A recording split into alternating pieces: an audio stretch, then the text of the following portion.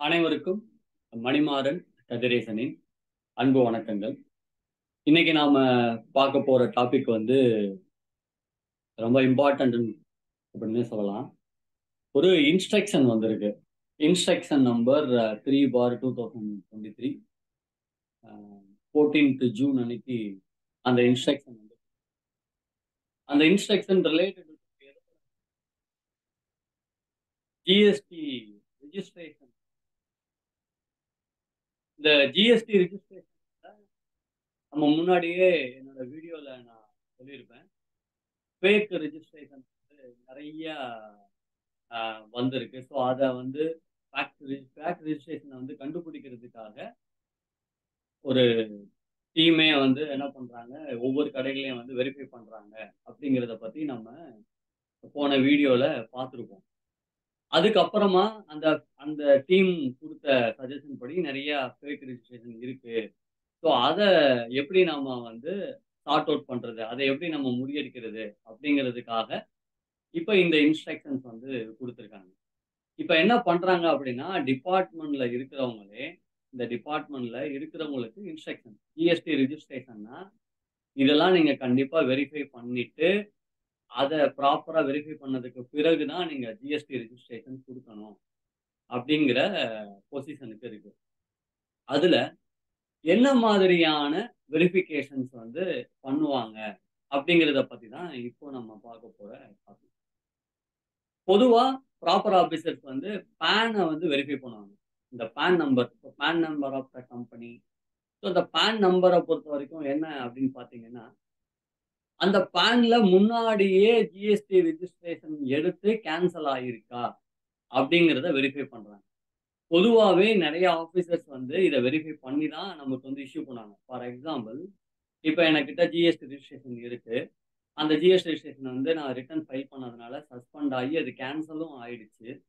ஆனதுக்கு பிறகு அதை நான் வந்து கண்டினியூ பண்ணல. இப்போ புதுசா ஜிஎஸ்டி ரிஜிஸ்ட்ரேஷன் எடுக்கிறேன் அப்படின்னா, அந்த பேனை பேஸ் பண்ணி நீங்க ஆல்ரெடி ஜிஎஸ்டி ரிஜிஸ்ட்ரேஷன் வாங்கியிருக்கீங்க, ஏன் வந்து நீங்க அந்த ரிட்டனை அதை கண்டினியூ பண்ணாம இப்போ புதுசா அப்ளை பண்றீங்க அப்படின்னு சொல்லி நோட்டீஸ் வரும். அதுக்கு நம்ம ரிப்ளை பண்றோம். ஆனா சில ஆபீசர்ஸ் வந்து அதை பண்றது இல்லை அப்படிங்கிற மாதிரி இவங்களுடைய கணிப்பு. ஸோ அப்போ பேனை பொறுத்த வரைக்கும் முன்னாடியே கேன்சல் ஆகியிருக்கா அப்படிங்கிறத வெரிஃபை பண்ண. ரெண்டாவது வந்து இல்ல, அந்த ரிஜிஸ்ட்ரேஷன் அப்டைன் பண்ணி அது சஸ்பெண்டட்ல இருக்கு. அந்த சஸ்பெண்ட் ஆனதுக்கு பிறகு அந்த application, new அப்ளிகேஷனே suspended at the time of verification. So இவங்க வெரிஃபிகேஷன் போயிருக்காங்க. போன இடத்துல வந்து பார்த்தீங்கன்னா, அந்த இடத்துல ஆஃபீஸ் இல்லை.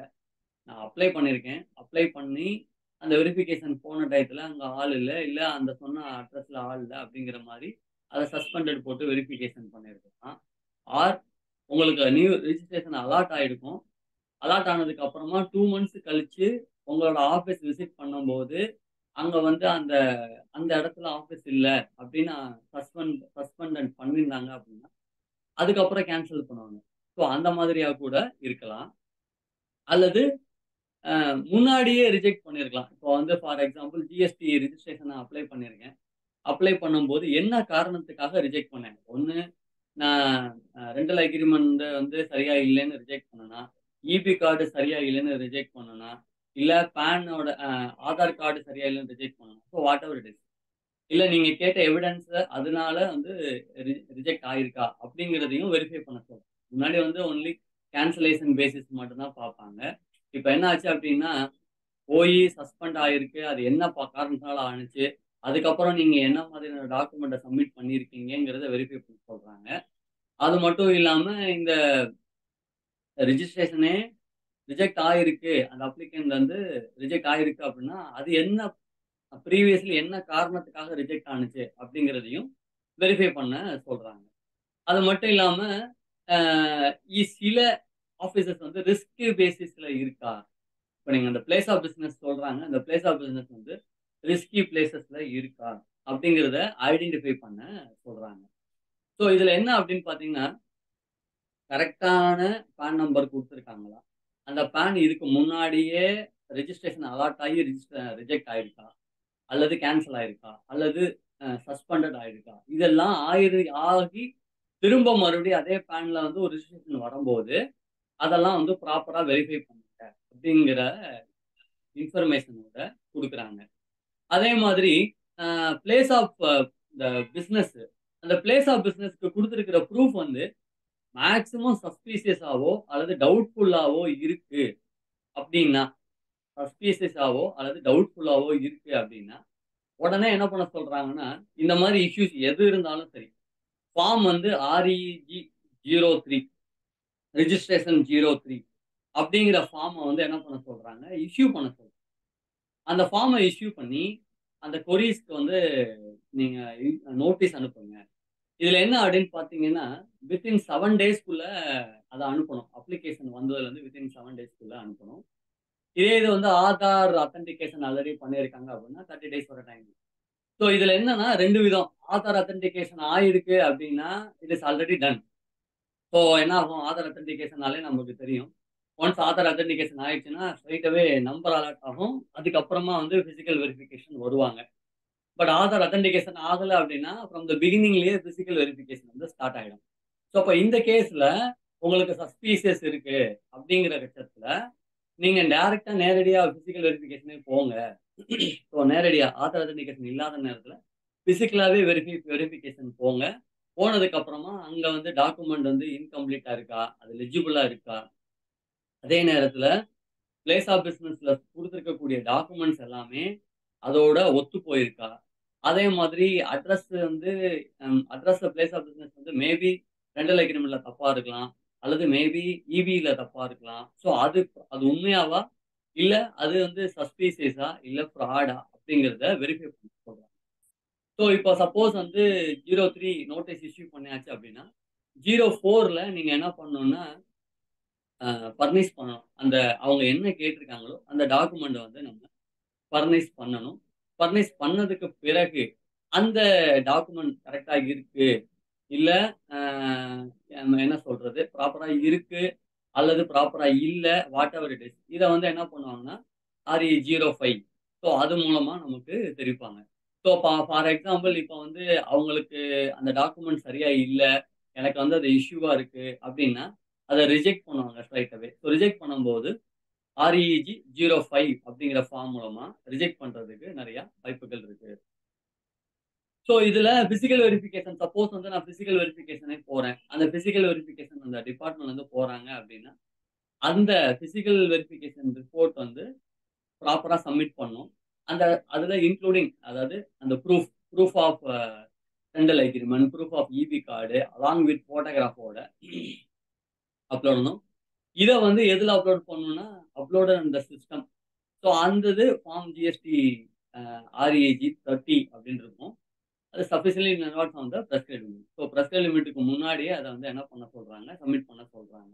எப்போனா ஆதார் அத்தன்டிகேஷன் இல்லாத நேரத்தில். ஆதார் அத்தன்டிகேஷன் ஆகும்போது ரைட்டாவே REG 03 கொடுத்து நீங்க REG 04ல அதை சப்மிட் பண்ணிட்டீங்கனாலே வெரிஃபை பண்ணுவாங்க. ஆதார் அத்தன்டிகேஷன் ஆகாத சமயத்துல பிசிக்கலா வெரிஃபிகேஷன் வருவாங்க. இந்த பிசிக்கலா வெரிஃபிகேஷன் வரக்கூடிய சமயத்துல எல்லாத்தையுமே வெரிஃபை பண்ணுவாங்க. Fan, Aadhaar, rental agreement, EB card, property tax, அல்லது நீங்க என்னெல்லாம் டாக்குமெண்ட்ஸ் வந்து அப்லோட் பண்ணீங்களோ அந்த டாக்குமெண்ட்ஸ் எல்லாமே ப்ராப்பரா ஜெனியூனா அப்படிங்கிறத வெரிஃபை பண்ணி இந்த மாதிரியான டீடைல்ஸ் வந்து அதாவது இன் அடிஷன் டு தட் அதை வந்து என்ன பண்றாங்க அப்படின்னு பாத்தீங்கன்னா கலெக்ட் பண்றாங்க அப்படிங்கிறது தான் ரொம்ப இம்பார்ட்டண்ட்டான ஒரு விஷயம். ஏன்னா இது வந்து நிறைய இஷ்யூஸ் வந்துட்டு இருக்கு. அதாவது இப்போ ஃபேக் ரெஜிஸ்ட்ரேஷனுங்கிறது வந்துட்டு இருக்கு. ஃபேக்கா ரெண்டல் அக்ரிமெண்ட், அதே மாதிரி ஃபேக்கா இபி கார்டே வந்து என்ன சொல்லியிருக்காங்க மிஸ்யூஸ் பண்ணியிருக்காங்க அப்படிங்கிறது தான் வந்து இந்த ஜிஎஸ்டி டிபார்ட்மெண்டோட இஷ்யூ. ஸோ அதனால நீங்க சப்போஸ் சில பேருக்கு வந்து ஜென்யூனாவே கேன்சல் ஆயிடும். ஜென்யூனாவே அந்த அந்த ஜென்யூன் ரீசன்னால அந்த ஜிஎஸ்டி ரிஜிஸ்ட்ரேஷனை வந்து ஆக்டிவ் பண்ண முடியாம இருந்தது. ஸோ இந்த மாதிரி தருணத்துல நீங்க அந்த மாதிரியான கேன்சலேஷனுக்கு வந்து ப்ராப்பர் ரிப்ளை வந்து நீங்க கொடுக்கணும் அப்படிங்கிறது தான் வந்து இந்த கன்சர்ன். ஸோ நீங்க ப்ராப்பரா அந்த ரிப்ளை கொடுக்கும்போது பெஸ்ட் நீங்க பண்றதை விட ஒரு கன்சல்டண்ட்டை வச்சு நீங்க பண்ணீங்கன்னா ஆல்வேஸ் பெஸ்ட். ஸோ ப்ராப்பரா என்ன இருக்கு, என்ன மாதிரியான ஜிஎஸ்டி ரிஜிஸ்ட்ரேஷன் நாங்க வந்து எதனால அந்த ஜிஎஸ்டி ரிஜிஸ்ட்ரேஷன் வந்து எங்களால கன்டின்யூ பண்ண முடியல? நாங்க ஏன் இப்ப திரும்ப அப்ளை பண்ணியிருக்கோம்? எவ்வளோ தூரம் நாங்க அதுக்கான ஜென்யூன் ரீசன் வச்சிருக்கோங்கிறது வந்து மோஸ்ட் இம்பார்ட்டன்ட். எப்போ? இனிமே நீங்க பண்ணக்கூடிய அந்த ஜிஎஸ்டி ப்ரொவைடட் நீங்க அந்த ஜிஎஸ்டி ரிஜிஸ்ட்ரேஷன் ரிஜெக்ட் ஆயிருந்தாலோ, அல்லது சஸ்பெண்டட் ஆயிருந்தாலோ, அல்லது ஜிஎஸ்டி ரிஜிஸ்ட்ரேஷனே கேன்சல் ஆகி இப்ப திரும்ப நம்ம அப்ளை பண்ணாலும். ஏன்னா, இனிமே வரக்கூடிய இந்த ஜிஎஸ்டி ரிஜிஸ்ட்ரேஷன்ல அடிஷனலா இது எல்லாமே வெரிஃபை பண்ணி உங்ககிட்ட டாக்குமெண்ட்ஸ் கேட்பாங்க அப்படிங்கிறது தான் இந்த இன்ஸ்ட்ரக்ஷனோட ப்ராப்பர் இன்ஃபர்மேஷன்.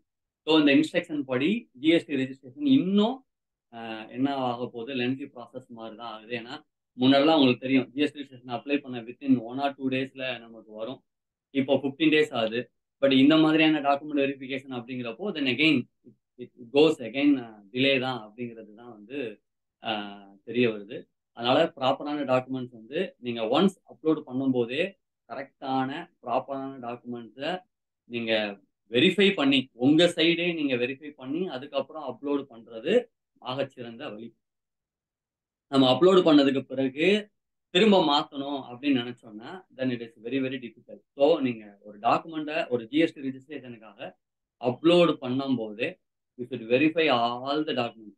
இபி கார்டில் கரெக்டாக நேம் இருக்கா, ரெண்டல் அக்ரிமெண்ட்ல கரெக்டான அட்ரஸ் இருக்கா, ரெண்டல் அக்ரிமெண்டோட நேமும் இபி கார்டோட நேமும் மேட்ச் ஆகுதா, ப்ராப்பர்ட்டி டேக்ஸ்ல நேம் மேட்ச் ஆகுதா, ஆதார்ல நம்பர் லிங்க் ஆயிருக்கா, பேனோட நம்பரும் ஆதாரோட பேனோட நேமும் ஆதாரோட நேமும் ப்ராப்பரா இருக்கா, இது எல்லாத்தையுமே நீங்க பிஃபோர் அப்லோடிங் த டாக்குமெண்ட் வெரிஃபை பண்ணிட்டு அதை அப்லோடு பண்ணா ஆகச்சிறந்த ஒரு நல்ல நல்ல வழி. ஏன்னா ஈஸியா வரும். இல்லைன்னா திரும்ப திரும்ப ரிஜெக்ட் ஆகும். திரும்ப திரும்ப மறுபடியும் மறுபடியும் என்ன ஆகும்னா, நிறைய நோட்டீஸ் வரும். அதுக்கு நம்ம ரிப்ளை பண்ற மாதிரியான இஷ்யூஸ் வரும். அபௌட் ஒன்லி இந்த ஜிஎஸ்டி விஷயம். ஸோ இந்த தகவல் உங்களுக்கு ரொம்ப யூஸ்ஃபுல்லானதா இருக்கும்னு நினைக்கிறேன். உங்களுடைய நண்பர்கள் எல்லாத்துக்கும் இத பகிர்ந்துக்குங்க. ஜிஎஸ்டி இந்தியா டெய்லி அப்படிங்கிறது வந்து ஜிஎஸ்டிய மட்டும் தமிழ்ல இதுவரைக்கும் சொல்லிட்டு இருந்தது. இன்னும் கொஞ்ச நாள்ல டிடிஎஸை பற்றியும் இன்கம் டேக்ஸை பற்றியும் வீடியோ வரப்போகுது. ஸோ அதுக்கும் வந்து இன்னும் அதற்கான வேலைகள் நடந்துட்டு இருக்கு. ஸோ இப்போ எப்படி ஜிஎஸ்டியை மட்டும் பற்றி நம்ம இவ்வளோ நாள் பேசுகிறோமோ, இன்கம் டேக்ஸோட சில ப்ரொவிஷன்ஸ், டிடிஎஸோட சில ப்ரொவிஷன்ஸ் அதை பற்றியும் நம்ம வந்து பேச போகிறோம். அது மட்டும் இல்லாமல் இந்த GST India daily online taxation academy வந்து ஜிஎஸ்டி கிளாஸ் மட்டும்தான் கண்டக்ட் பண்ணிட்டு இருந்தது. ரொம்ப நாள் அதை பண்ணாமல் இருந்தோம். ஒரு ப்ராசஸ்க்காக ரெடி பண்ணிட்டு இருந்தோம். இனிமே இந்த மந்த் ஆஃப் ஜூலைல இருந்து ஆன்லைன் டாக்ஸேஷன் அகாடமியில் ஜிஎஸ்டி கிளாஸஸும் சரி, டிடிஎஸ் கிளாஸஸும் சரி கண்டினியூஸாக ஸ்டார்ட் ஆகும். இன்கம் டேக்ஸ் கிளாஸஸும் கண்டினியூஸாக ஸ்டார்ட் ஆகும். அதற்கான வேலைகள் நடந்துகிட்டே இருக்கு. கூடிய விரைவில் 1 ஜூலைல இருந்து அதற்கான ஷெடியூல் எல்லாமே உங்களுக்கு வெகு விரைவில் வரும்.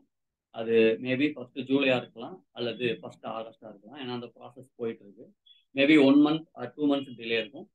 பட் டெஃபினட்டா இந்த ஜிஎஸ்டி இந்தியா ஆன்லைன் டாக்ஸேஷன் வந்து முழு டாக்ஸேஷனையும் கவர் பண்ற மாதிரியான ஒரு வீடியோவா இருக்கும். அனைத்துமே தமிழ்ல தான் இருக்கும். நம்மளுடைய கிளாஸஸ் வந்து நிறைய பேர் இங்கிலீஷ்ல கேட்குறாங்க. நிறைய பேர் வீடியோஸ்ல கேட்கறவங்களும் இங்கிலீஷ்ல போடுங்க அப்படின்னு கேட்குறாங்க. என்னுடைய அபிப்பிராயம் என்னன்னா, இங்கிலீஷ்ல நீங்க ஃபைண்ட் அவுட் பண்ணீங்கன்னா நிறைய பேர் இருக்காங்க. ஹிந்தியில பார்க்கறதுக்கு நிறைய பேர் இருக்காங்க. தமிழ்ல வந்து சொல்றது ரொம்ப கம்மி. அதனால நான் தமிழ்ல தான் கண்டினியூ பண்றேன். யாரும் இவரு இங்கிலீஷ்ல எடுக்க மாட்றாரு அப்படின்னு தப்பா எடுத்துக்க வேண்டாம். என்னுடைய நோக்கம் வந்து ஏன் தமிழ்ல எடுக்கிறேன் அப்படின்னா, தமிழ்ல எடுக்கக்கூடிய மக்கள் ரொம்ப ரொம்ப ரொம்ப ரொம்ப குறைவு. இங்கிலீஷ்லயோ இல்ல ஆங்கிலத்திலயோ இல்ல ஹிந்தியிலயோ இல்ல மத்த மத்த லாங்குவேஜ்லயும் ரொம்ப கம்மி தான் நிறைய பேர் எடுக்கிறது. அதனால தான் நான் தமிழ்ல கண்டினியூ பண்றேன். நம்ம தமிழ் மக்களுக்காக டெஃபினட்டா அது யூஸ்ஃபுல்லா இருக்கும். ஏன்னா என்ன ஃபாலோவர்ஸ் வந்து நிறைய பேர் என்ன பண்றாங்க அப்படின்னா, ஜிஎஸ்டி வந்தது மலையாளம், அதாவது கேரளால, ஆந்திரால அவங்கெல்லாம் பார்க்குறாங்க. என்னால அண்டர்ஸ்டாண்ட் பண்ண முடியுது. ஆனா ஃபுல்லா பண்ண முடியல. இங்கிலீஷ்ல எடுங்க அப்படின்னு சொல்றாங்க. தவறா எடுத்துக்க வேண்டாம். ஸோ இது வந்து எடுக்கக்கூடாதுன்னு இல்ல. எடுக்கக்கூடிய காரணம் வந்து தமிழ்ல அதிகமான பதிவுகள் வர்றதில்ல. அதனால தான் நான் இத பண்ணிட்டு இருக்கேன். பட் நீங்க ஆங்கிலத்தில படிக்கணும்னு நினைச்சீங்கன்னா, என்னுடைய பிளாக் இருக்கு. நீங்க அதுல பார்க்கலாம். ஸோ அது எல்லாமே ஆங்கிலத்தில தான் இருக்கும். அது தமிழ்ல இல்ல. நீங்க பிளாக் வந்து படிங்க. மந்த் ஆஃப் ஜூலையோ அல்லது ஆகஸ்ட்லயோ நம்மளுடைய இந்த டாக்ஸேஷன் கிளாஸ் வந்து இன்னும் கூடிய விரைவில் சிறப்பான முறையில் வரும் அப்படிங்கிறத இந்த வீடியோ மூலமா நான் உங்களுக்கு தெரிவிச்சுக்கிறேன். மீண்டும் நாளை சந்திப்போம். நன்றி.